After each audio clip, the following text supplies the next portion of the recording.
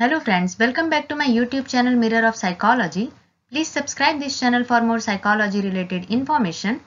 In today's video, we are going to talk about levels of processing proposed by Craik and Lockhart.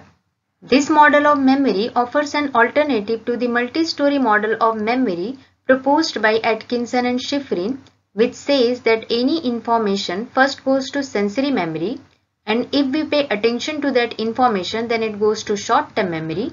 And through the process of consolidation, the information moves to long-term memory. However, Craik and Lockhart's model focuses on how information is processed rather than where it is stored.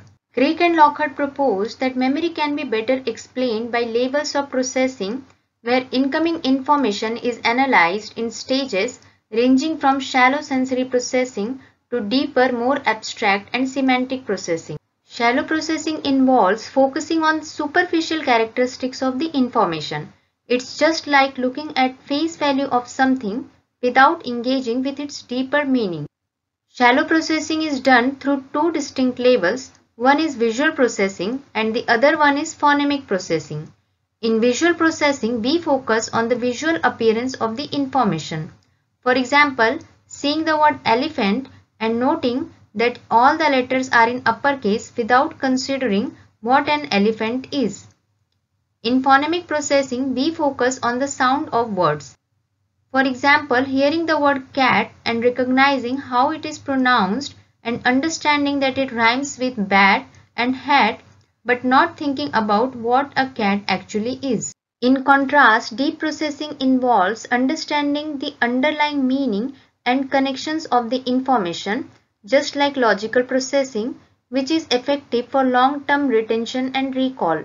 For example, when you hear the word elephant, you not only recognize what the word means and what the animal looks like, but you might also remember a childhood story about an elephant. So here you are engaged in deep processing. Craik and Lockhart also suggest that information processing does not happen in a fixed sequence from shallow to deep. Our brain decides which information should be processed at a superficial level and which at a deeper level. This means we can perceive meaning directly without first going through basic surface level processing.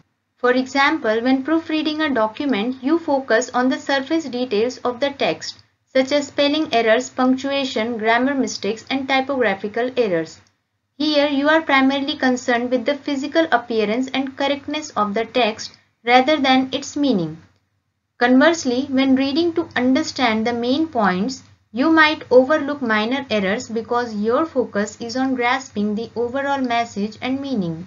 So in summary, Craik and Lockhart's levels of processing model provides an understanding of how we process information, highlighting the importance of depth in processing for better retention and recall.